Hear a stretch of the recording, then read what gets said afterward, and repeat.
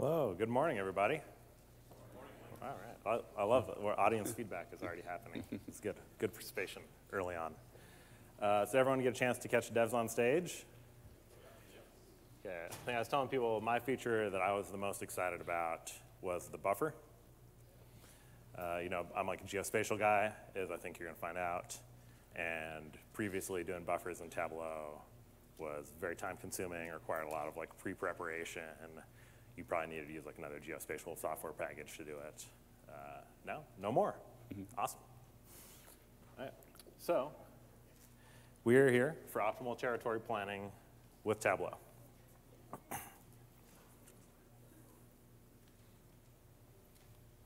Now, we might ask ourselves, what is this item?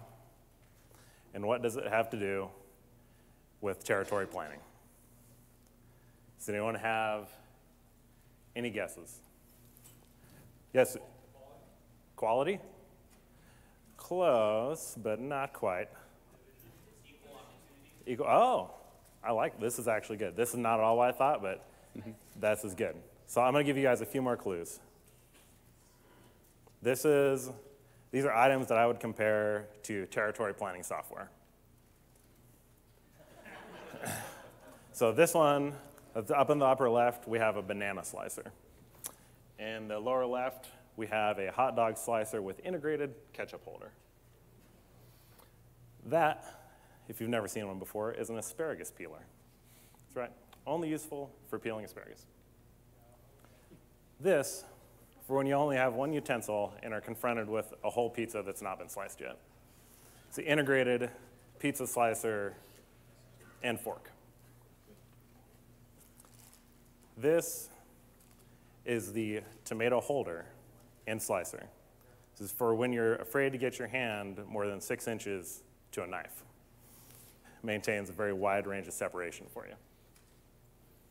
And this is the one-click butter patter. That's right. These are all items that you could go and you could buy today on the internet. But this dispenses one pat of butter easily with a click of your hand. I also find that a butter knife works very well, but other people beg to differ. So does anyone have any more guesses about, yes sir, Rome? Very close. It only does one thing. You have got it, nailed it. These are all unitaskers, which I also believe every piece of territory planning software I have seen is also a unitasker. What do they have in common? You break them out once or twice a year, usually right after you bought it. Then you put it away somewhere where it takes up space, or in the case of territory planning, budget. In the back of a dusty drawer, or on your old laptop that you forgot that you didn't move the software license off of when you got your new laptop because you only use the thing once a year. And you can't use it for anything else. You want to slice a mango and you've only got a hot dog slicer? Out of luck. You've got a knife, mango, hot dog, tomato, no problem. I show you today that Tableau desktop with prep, it's like your knife. Boom. So with that out of the way, who are we? I'm Hunter. This is Justin. We're here for optimal territory planning with Tableau. I hope you are too. A little bit about me. I'm a data scientist at Tableau Software.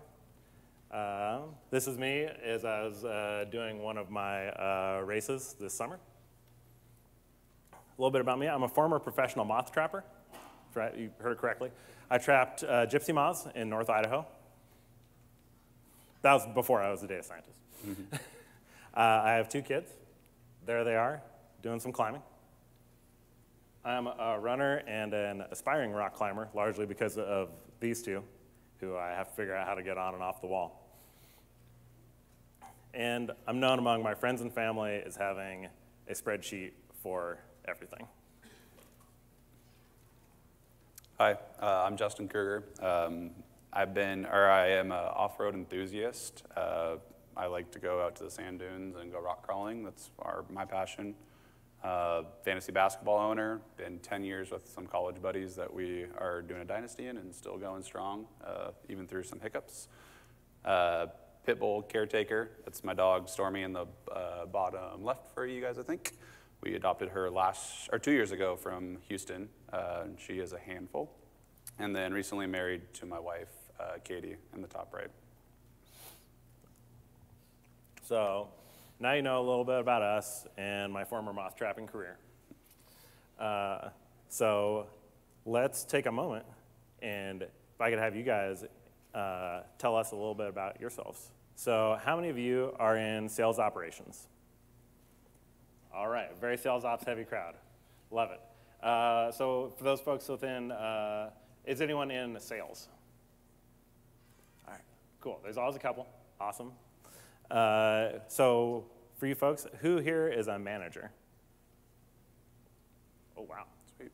Manager heavy. Who here is an analyst or another IC role? All right. Wow, I feel like we got about like 40% manager, 60% IC maybe in the room. Cool. So now if we just all take a minute. So one of the things we're here to do at Tableau Conference, besides having you guys just listen to us talk at you, is to kind of network and meet other people and learn from each other. So let's just take a minute and introduce yourself to the person next to you and say hi and you know, who you are, where you're from, et cetera.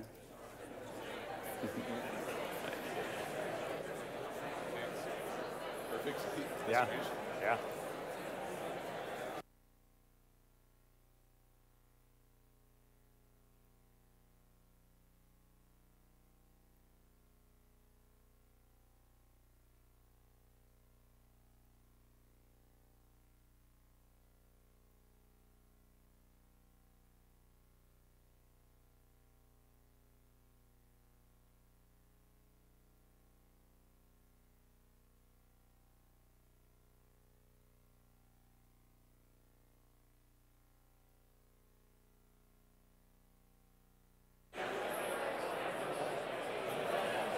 All right, guys.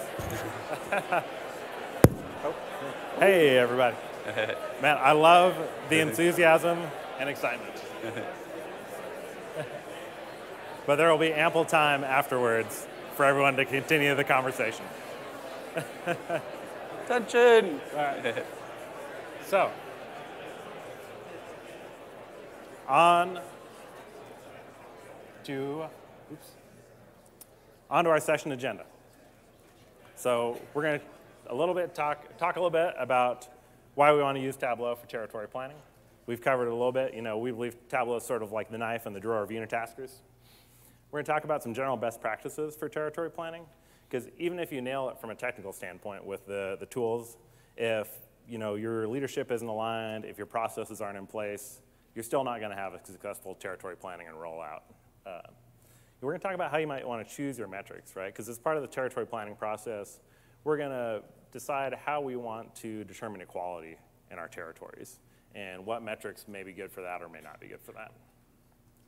We're going to talk about clustering geographic units, which sounds probably very technical at this point of the presentation, but that's really the key to being able to utilize Tableau effectively to build your territories. And then lastly, we're going to do a demo. And we're going to show you how we do it. And I think you're going to be very impressed with the speed and balance that we're able to achieve. So why Tableau? So first of all, we think that Tableau is awesome value proposition. Most of you are here because your organization already has Tableau, right? So you get to use something that is already present that you're already paying for today. You don't have to buy this specialized tool that you trot out for maybe 1 month a year, and then it just sort of like goes stagnant the rest of the time. You know, our experience has been most of these territory planning softwares are very expensive. Typically, they are not as up to date as they should be. The last one we used looked like a software that I used in 1999. It crashed a lot. The first thing they told when they trained me on it was, you know, basically always be saving, like never don't be saving. Because it will crash. The question is just when. The integration, right? Another thing, if you're using an off-the-shelf territory planning software and you decide, hey, my boss told me that we really need to be using this optimization model or random forest or decision trees or some new regression model, right? If it's not in there, like, you're out of luck, too bad, right? Prep and Tableau desktop, but especially Prep in this case, integrate with R and with Python. So between those two, that covers pretty much any package or library you could ever want or hope to use. So you don't have to wait around for us or another vendor to add that in. You've already got that in there. The speed. So we were able, at Tableau, to reduce the time that it took us to create a territory. So we use this for about a third of our sales force, this method right here. We were able to reduce the time it took us to create a territory by about 55 to 65% per territory. Right. Not only that, don't have the problems with crashing, don't have the problems with trying to train the new person on it every single year. They probably already know Tableau. Like, everything is much smoother. The communication is also what we like, right? I was talking to someone here earlier.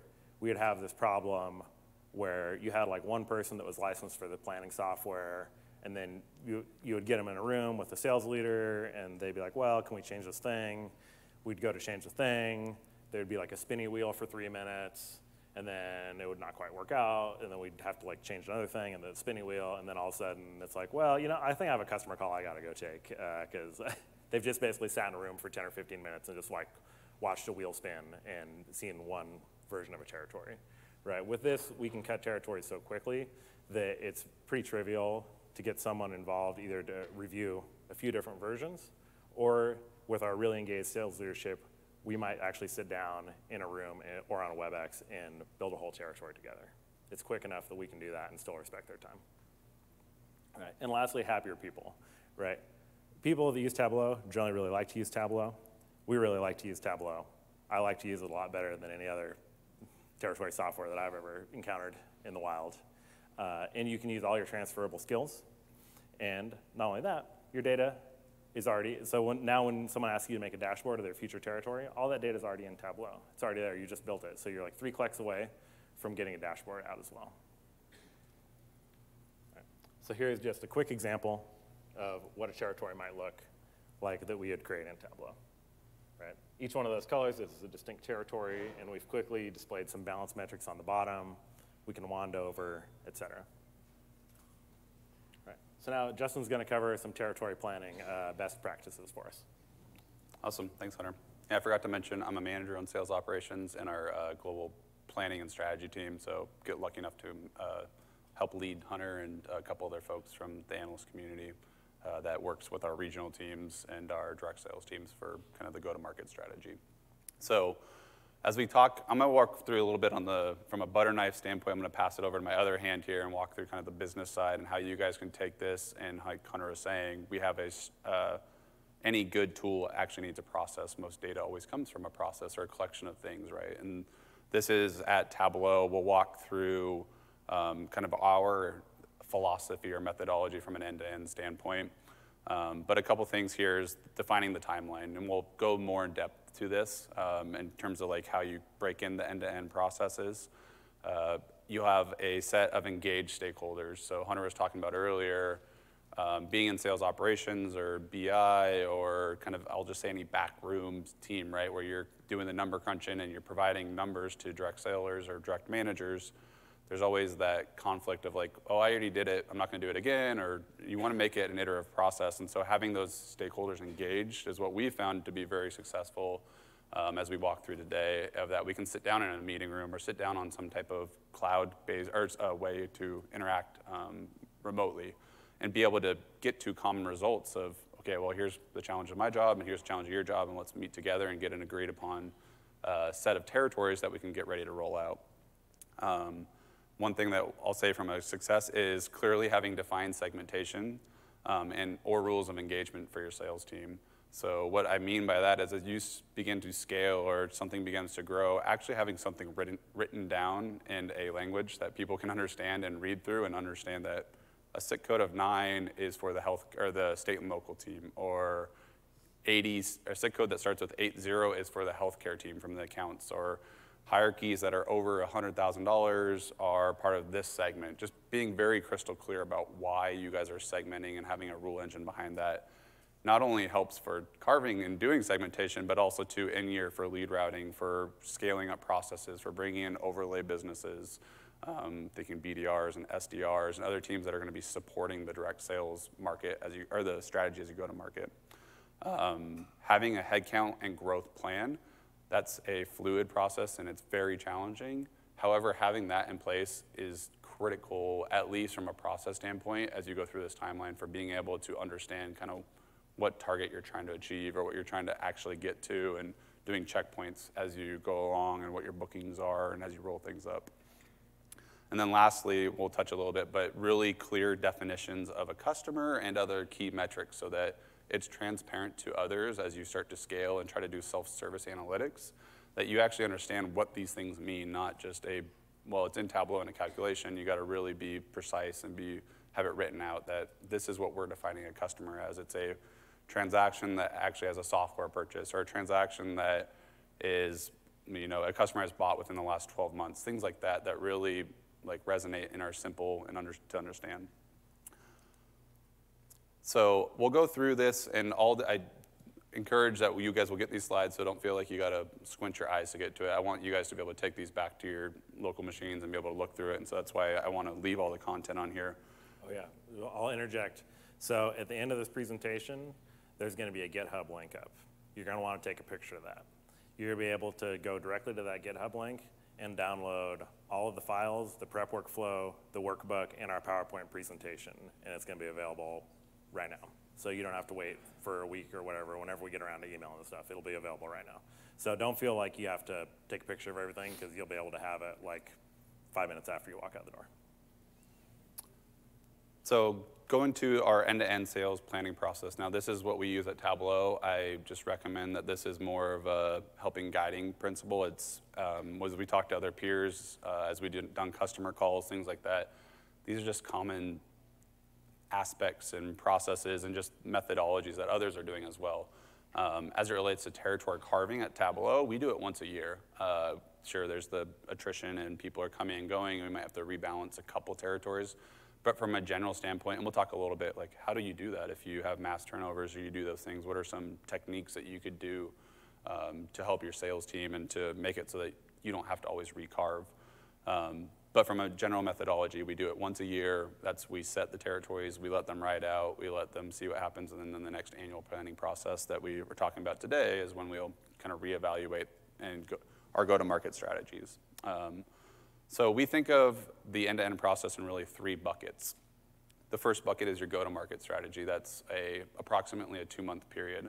For us, we used to have a January 1st kickoff kind of our annual plan, or our annual calendar, and so we would start in June-ish or July-ish, and then run all the way up until the first weekend of July, or January, when we then go through the process of territory rollout and updating our CRMs and all that stuff.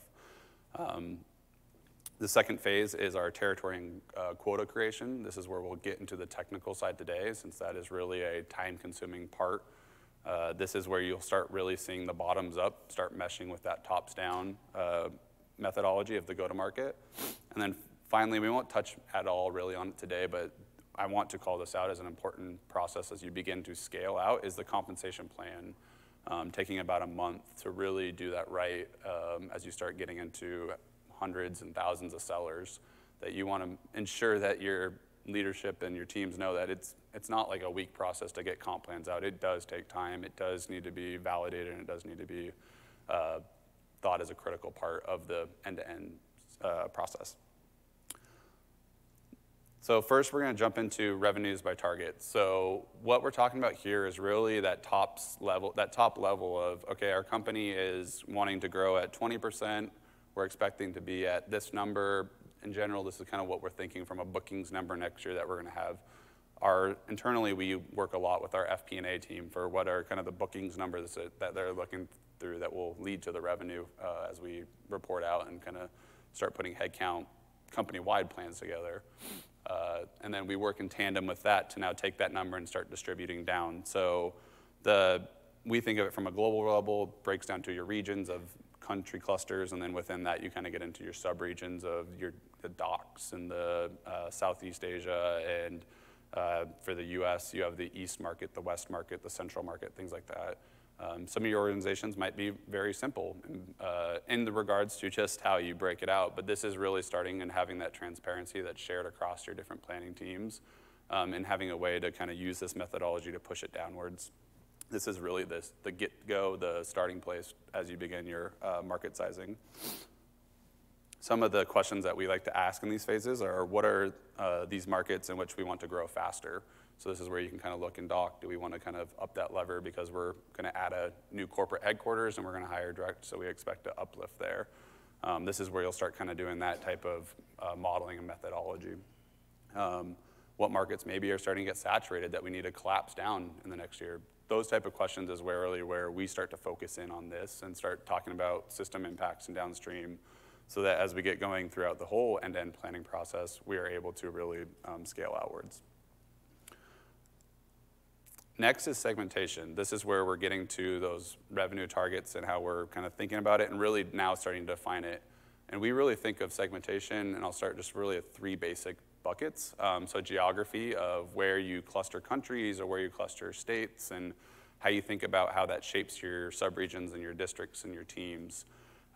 Next is your vertical markets. So this is going to be, for some of you guys, maybe within a healthcare business, it's different parts of the healthcare of payers and providers, or technology companies.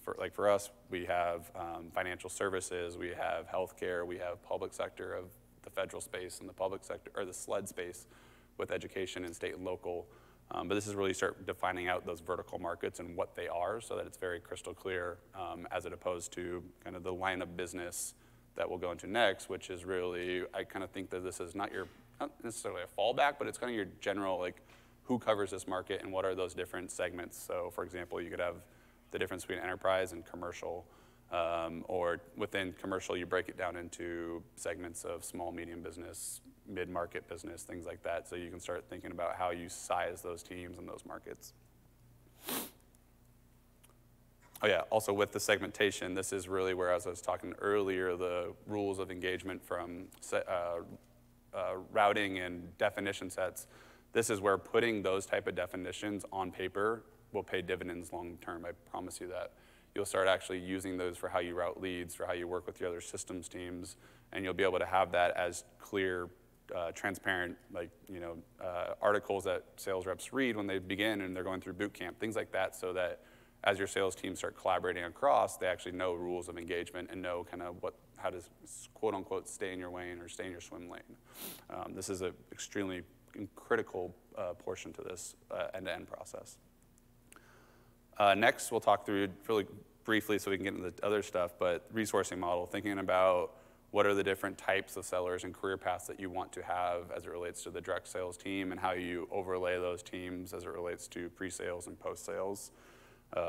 So pyramid of success here, we have our strategic field reps, where they have a really small, finite. For some people, it might be the top 1,000, it might be the top 100, the top 10, company size-wise. And then you start breaking down into your bigger market sizes in terms of just volume. We're speaking a little bit more towards the US side, but where you get to really small business is a big amount, but it's so many accounts for people to cover, and you just need more geographic-based representation and service to those. I won't go too far because Hunter's going to touch a lot on this in the next sections of our technical demos and kind of the methodologies there, but territory construction, this is what we're going to show how you can do this with Tableau, and you don't need another software suite or something else to do it in.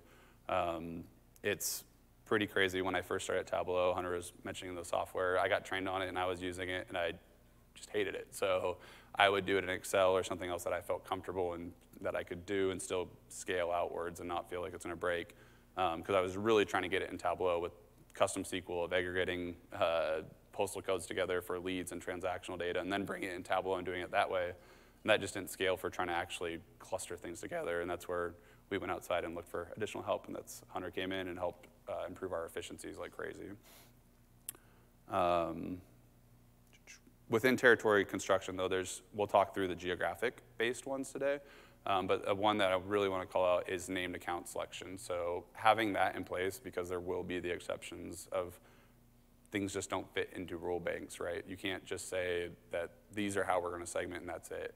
There's going to be the sales leader at the highest level wants to make an exception. So having that process baked in from an order of operations standpoint of doing named account selection first in the process is extremely critical to know kind of what falls out into your geographic buckets for what's available and how you start kind of optimizing and balancing the territories. Next, in the next phases, we won't touch too much on from a technical standpoint, but having the quota distribution for your roles and understanding kind of as you get into your commercial territory managers, your senior commercial territory managers, what is the range of quotas or what is the specific quota? We've been evolving at Tableau where we're trying to decouple the concept of role to a quota because it puts so much limitations on growth and you have to kind of force people into roles that they're not maybe ready for, but they do need to have a higher quota because their opportunity is so high. And so you start looking at kind of what are the bands and different levels that you could potentially use. We've actually in the last 2 years implemented field-based quotas, which are custom based on the account sets they have and the targets they set on the accounts. And we're hoping in maybe next year's TC we'll bring that talk of how can you do custom-based quotas using Tableau and some other solutions. Next is, as simple as it sounds, is sellers to territories. How do you actually go from creating territories and getting people associated and assigned into those seats? And understanding how the quota distributes and how it adds up to your growth, your headcount, growth numbers, and so forth. This is a critical, usually a fast pace because at that point you're kind of doing it in parallel, but it's also critical to make sure that you do this because there's situations of babysitting and situations of holdovers, and that's kind of where you're getting into kind of the finite details as you're getting ready for your releasing the new territories into your CRM system. And then quickly, like I said, I don't want to lose sight of it, but assigning quotas to sellers from a comp plan perspective of here is your comp plan that says what you cover and your quota that you have. These are, as you scale upwards, are extremely important concepts for legality with HR and FP&A and all those other supporting systems that you have to have these in place so that then your commissions, tools, and things like that that you start having across. It's extremely important to include those in your in the process overall. And then lastly is issuing the plan documents, just actually getting those into the hands and they can see them and understand what their comp plans are going to be. So I'm going to hand it back over to Hunter for metric selection. Great. Thank you, Justin. All right, so now we're going to talk a little bit about, we have this idea of we're going to go and we're going to balance our sales territories in Tableau. That's awesome. What are we going to balance them on? Okay. So that's where we need to start talking about metric selection, right? So now there's no one-size-fits-all approach to this. Even within Tableau, we use very different metrics for different lines of business and different levels of account maturity. For example, you might want to use, these are just kind of painting with a broad stroke here, ideas. And you're going to want to go and customize them for your particular line of business. So we might want to look at number of customers, and we're going to generally be speaking about this at the postal code level. Right, the number of customers in that postal code, the number of transactions that have came from that postal code, the dollar amount of customer spend, how many new customers came out of that postal code last year, if you're in more of a kind of renewals or subscription-based business, you may want to look at product adoption or saturation. Right? How many customers have only one product? How many customers only have, what the number of licenses divided by a number of employees? Well, the subscription renewal rate in that postal code. And also lead flow, right? Especially for a new business. I'll say, for example, in our case, if we're looking at a new business postal code, we might be looking at pipeline, lead flow, the number of customers that came out of that postal code in the last year. That they're not necessarily in that segment anymore, but a good future predictor for us has been postal codes that produce lots of customers that go on and graduate to the named business tend to also produce a lot of really good new business accounts, right? I think of them as kind of like, if you're into video games, like a spawn point, right? Like so some spawn points are really good, some are so-so. And often that's fairly stable year to year. So you can kind of get outside of the box depending on where you're at. If you're on more of a direct-to-consumer, you might want to start looking at demographic information in that postal code. What are key demographic factors? You know, people aged 34 to 55, income levels, et cetera. We're in B2B space. We tend to not look at that so much, but this is one where you kind of have to, there's no like one-size-fits-all blueprint. And that's what's nice about using Tableau in this way is you can come up with what metrics work best for your line of business and implement them.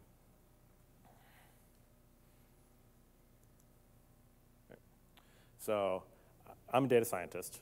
So what I want to do is after we've identified some metrics that we think are really good, and we're not going to cover this particularly in depth, but if you'd like to talk to me afterwards, we can talk at length about this subject. But what I like to do is once we've got our list of items, generally we kind of do a brainstorming session with business leadership on what we think are really going to be good KPIs for future performance. And then what I want to go do is I want to build a model that tells me whether or not these are actually good indicators.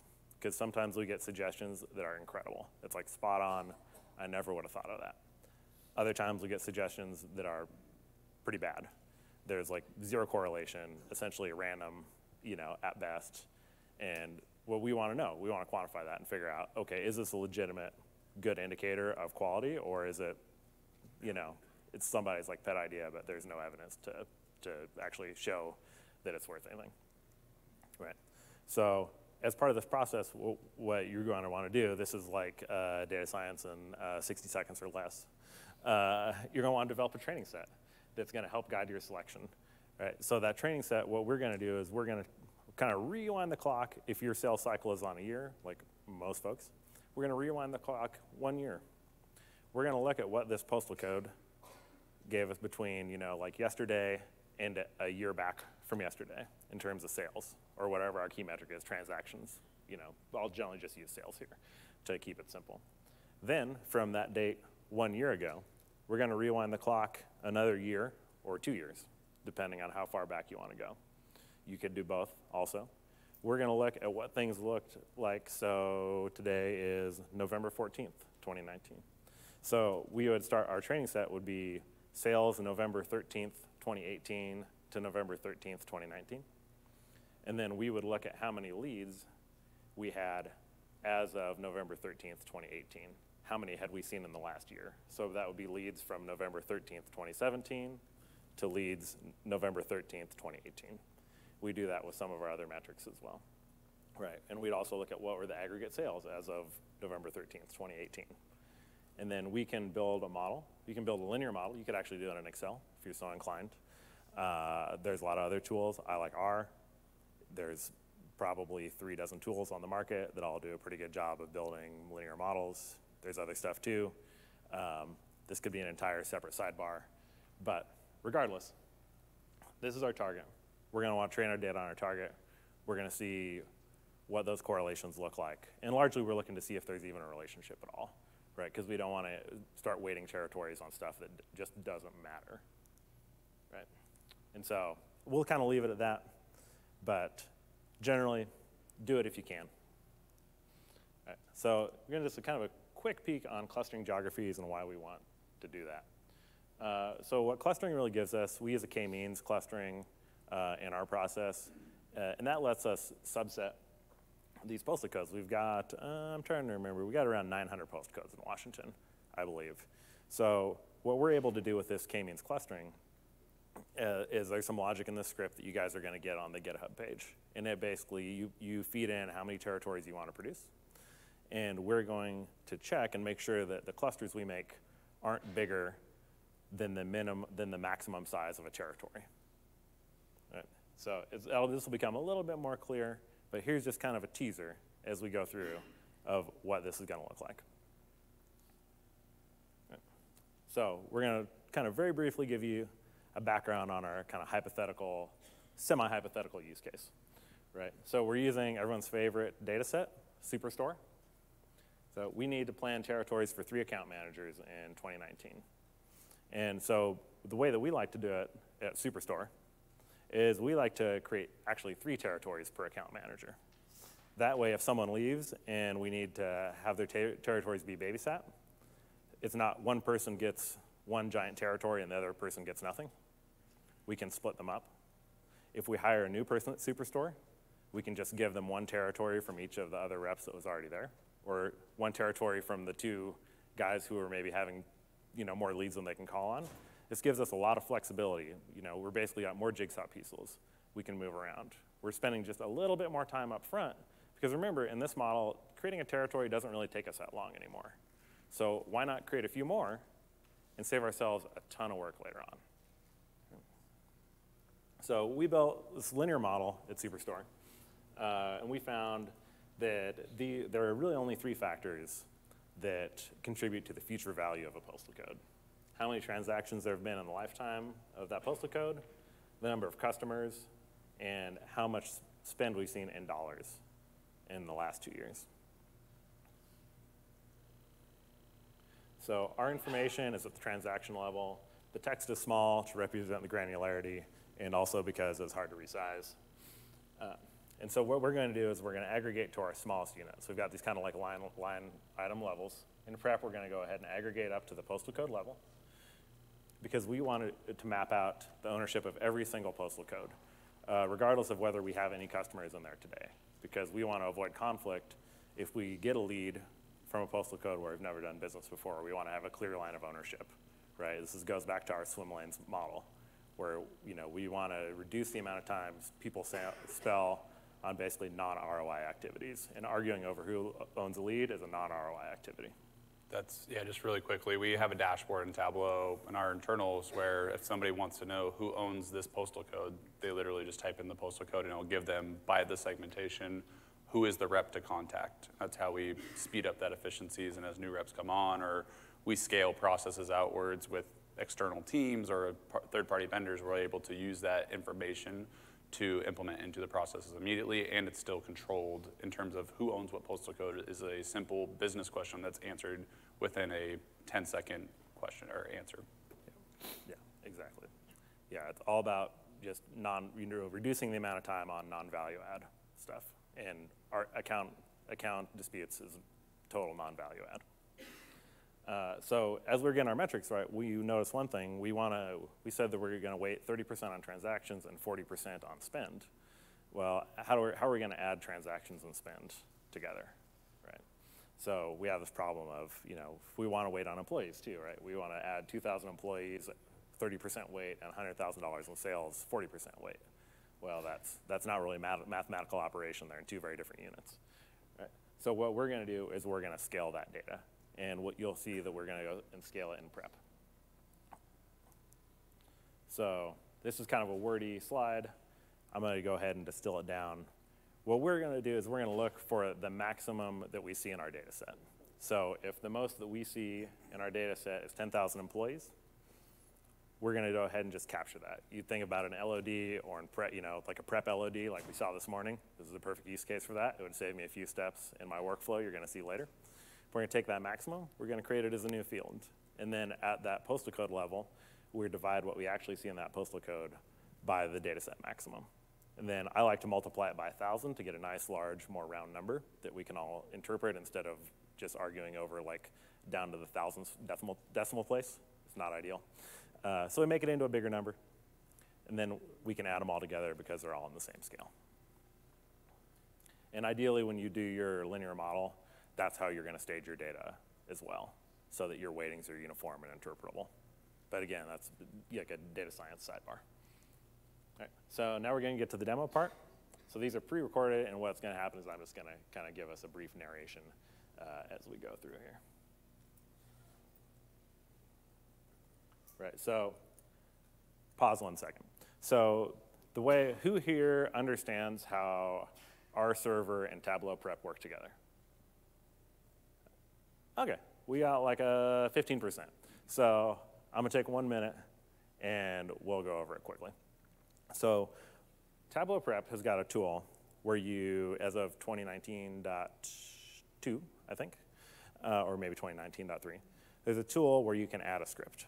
If you are not on a version that's that recent, you should go look up this same talk from last year because we show you how to do it without the integration into prep. It's a couple more steps, but it still totally works. We're going to cover kind of how to do it in the new world, and you can look us, if you can't do it now, you can look us up later whenever you guys get around to upgrading. So this script tool, we don't integrate R actually inside of prep. When you install prep, you do not get R as well. What you get is the ability to call out to an R server. Now, if you don't have an R server in your organization, like hope is not lost. You install R locally, and it runs a local server. So the whole process is self-contained on your PC. You're just creating this little kind of fake server that then prep is calling out to, and then it's sending data back to prep. So the configuration is very simple. R is free. I like RStudio. It provides a nice little front end to it. You get the whole thing in one package. And then it opens the door for you to do lots of data science-y stuff if you ever get involved in that. So the steps to starting our server, I'm going to show you the entire thing. After you install 2 libraries, they install in about 1 minute. Now, what we're going to do here is we're just going to add that library. And then we're going to add our server client. You don't have to, but our server client is what lets us kind of cleanly shut down our server when we're done. But you can also just restart your PC instead, but that's kind of annoying. So what we're doing here, and unfortunately there's a text box that kind of blocks it, is once we started our server, we just say rserve and then we specify a port. If you don't specify a port, it uses the default port. And all we're doing here is we're just verifying that it's running. So we've gone up, we said rserve at port 6311, and then this system command is totally optional, and that's just me showing evidence that, hey, it's actually running. Right. So now we're going to quickly hop into a prep workflow. I might drag it over here. Perfect. And this, oh, this could get really tricky, actually. So, one moment, as I'm going to display a mirror for 1 second.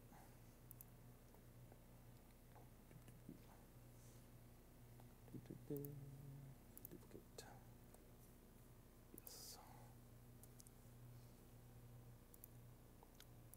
Right. So here we've got a prep workflow. So what's going on here is we have our orders, and we are filtering them down to US only, and we're grouping them at the postal code level, and we're adding in latitude and longitudes from US postal codes. So this is a pretty simple kind of filter and join. A key call out here is that we're keeping all of the US postal codes, even if we have no sales data and no customer data from them, because again, we want to make sure that every postal code is mapped to somebody. So we're creating our data set maximum value at this point so we can do our scaling like we discussed. Again, this now, whenever that next version of prep comes out, it'll be a much simpler process. And we just create a little dummy join field where 2 fields that are both calculated as one, we use that to join back together and calculate the global maximum. And then we calculate our index, so we divide them all by the global maximum, multiply the result by 1,000, and then we add them together and scale appropriately. So where the part is where most people will get tripped up, and I want to spend a second to go over it so you guys don't have that same problem, is you're going to add this little script node in here. So to add a script node, you right-click,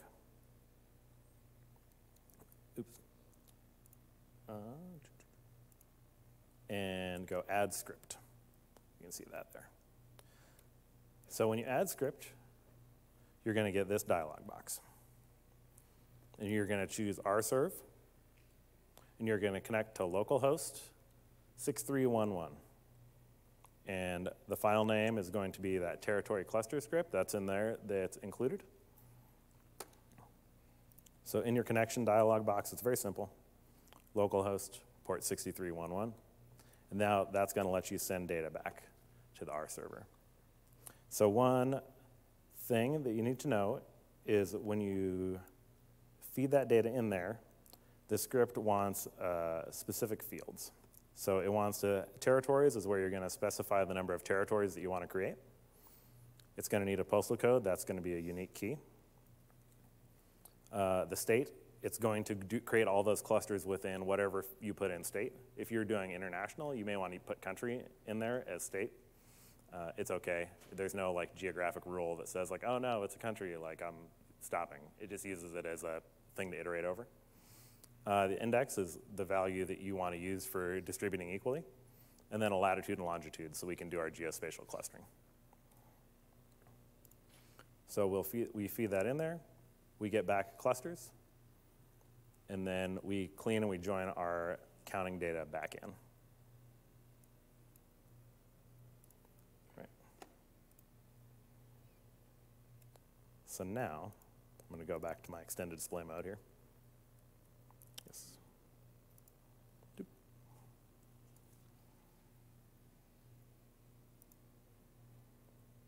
So we started, we saw our prep workflow. Now that once we finish running our prep workflow, we'll go ahead and shut down our serve. Just because it takes up a few system resources in the background, and we might as well just shut it down while we're thinking about it. Shutting down is pretty simple. We tell it our serve shutdown using the connection object we created. And again, if you don't do this, it's fine. Nothing terrible will happen. You'll just have a little server daemon going on in the background until you restart. But you can see it only takes up like 46 megabytes of memory. So it's less than 1 tab in Chrome. And again, that's if you're running it locally to your Yeah. desktop machine. If you guys have it hosted on your Tableau server, then everything's nice. Yep, so we're going to create territories in Tableau. So this is sped up slightly. This is sped up about 15–20%, just because it feels slightly painfully slow to watch someone do it in true real time if you're not actually watching them like move around. But start to finish, this is, without acceleration, about a 14-minute process that we're going to watch right now. Right. So we've got our data that we output from this prep flow. What we're doing here is we're making sure that Tableau knows that postal code is a geographic unit. And our script has created this field called cluster. And this is kind of like, here's the big thing that's going to really enable us to do this well in Tableau. And this was the game changer when we added this to Tableau a couple years ago, was the ability to create geography from another unit. So what we just did here, we're going to go and we're going to say, that cluster is actually a conglomeration of postal codes. We just did create geometry from postal code.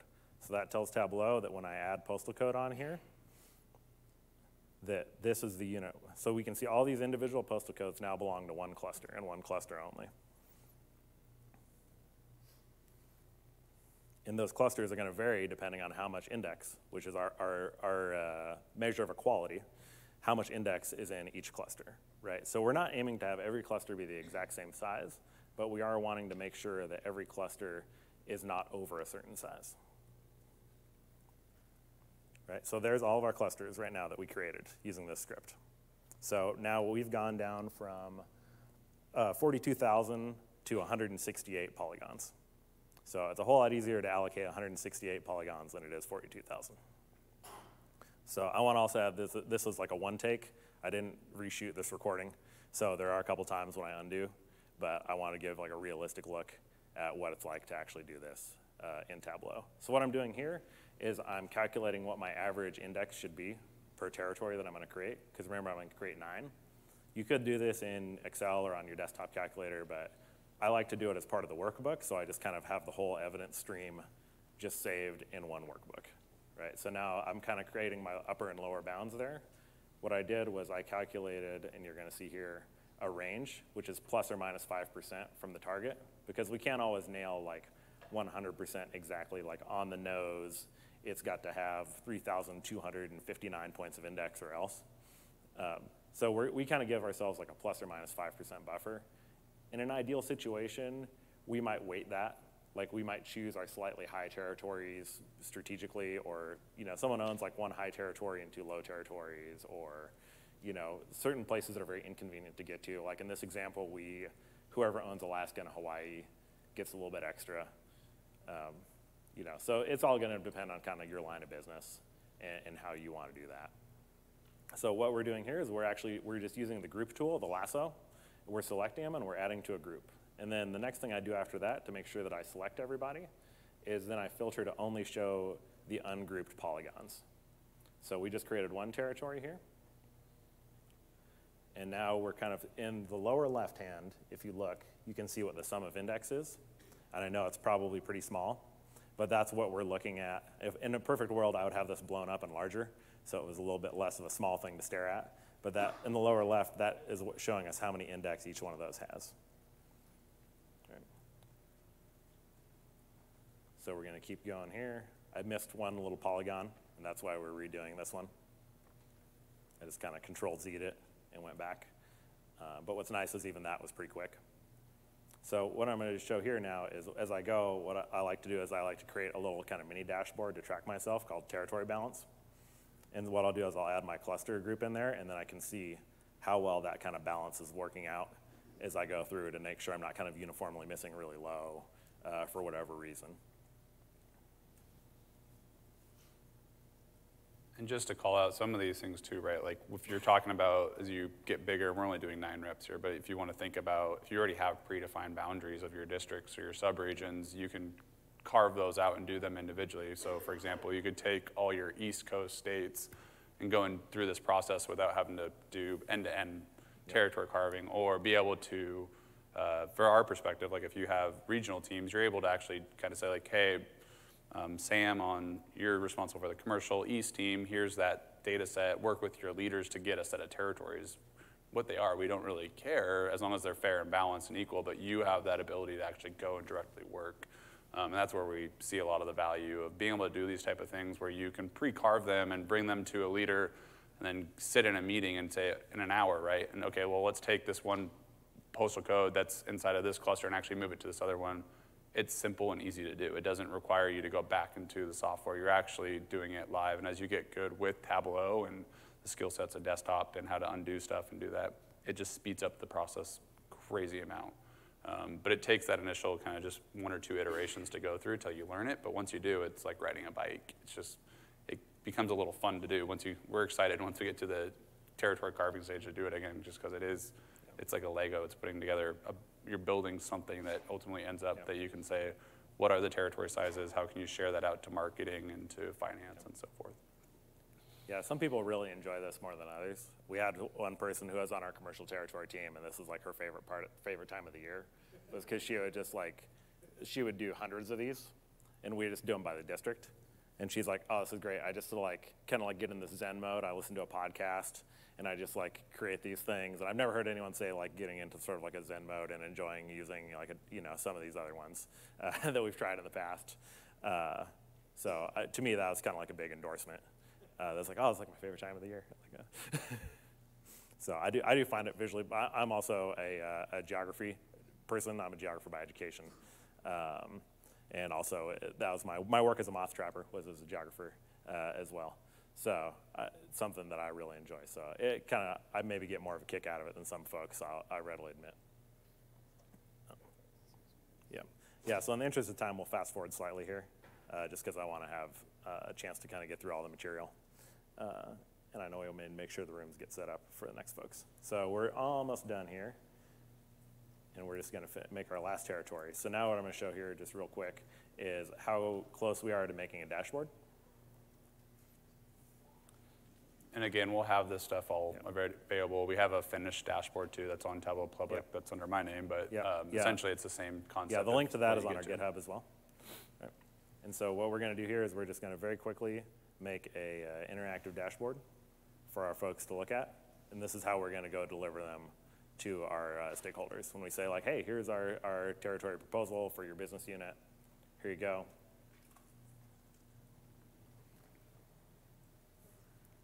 And we're just gonna kind of quickly recreate, but we're gonna have our cluster names in there. So we've got those. And then we're gonna create at the bottom, we're gonna have we've brought in all of our stuff that we use to balance the territories. So now when you click on the territory, you're gonna be able to see how many distinct customer accounts there were, what the sales were in the last 2 years, how many transactions there have been, et cetera.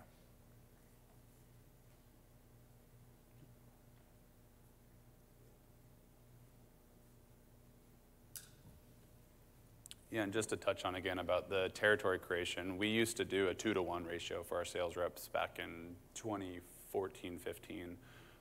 And we found that to be too big, actually, as we had people coming and leaving and changing teams and so forth. And so nowadays, we actually do it anywhere from 4 to 6 per head count. And really what we like about that is that enables sales managers to have a puzzle piece to move around, so that if one territory does have some anomaly or there's a big deal where it's going to be super heavily weighted for that rep, you can take 3 of those territories that were supposed to be 6 for that person, and now you can redistribute those to other people in the team, which is nice. You don't have to reissue comp plans. You don't have to do that type of stuff. That takes downstream operational work. You're just moving the puzzle piece from one team to another, keeping those boundary lines, and knowing who owns that territory that's associated to that postal code. Yep. Yep. So here's our example of dashboard that we built. We just basically put our kind of metrics we were using before out there, and then we were ready to go. And again, this is part of the item as well. So I'm going to make sure I want to get that GitHub link up there for you before we finish. So, I hope we've showed you can build territories, quick, cheap, easy with Tableau. People will be happier, but you still have to make sure that everyone's aligned. Your rules of engagement are there. Once you start needing to create a lot of territories, this geospatial clustering is where we really are able to kind of harness the power of Tableau once we need to go to something more granular than the state level. And that's all. It's kind of like my shout out to Dev. Custom geography from a field is like awesome. It is a super game changer for us. Being able to use that cluster ID and getting the geography from the postcode, super helpful. This is one you're going to want to take a picture of. You should get the materials, but yeah, just in case we have them. And while you're taking a picture, I'm going to make our plug for please complete the session survey in the mobile app. We get invited back to speak again next year if we get good session evaluations, or any session evaluations. If we don't get any session evaluations or get really terrible evaluations, they will tell us to go find something else to do instead.